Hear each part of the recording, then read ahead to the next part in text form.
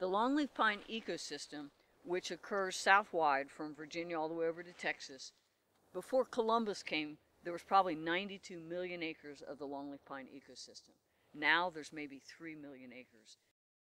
It's an ecosystem that supports a diverse array of wildlife and bird species. There's a number of threatened and endangered species that need longleaf pine. Gopher tortoises, red-cockaded woodpeckers, Sherman's fox squirrel.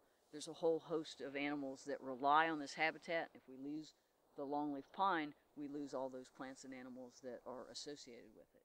It's just I mean, you look around back behind us and it's such a classic, beautiful forest to look at, and then it's also just wonderful to know the diversity of wildlife that it supports.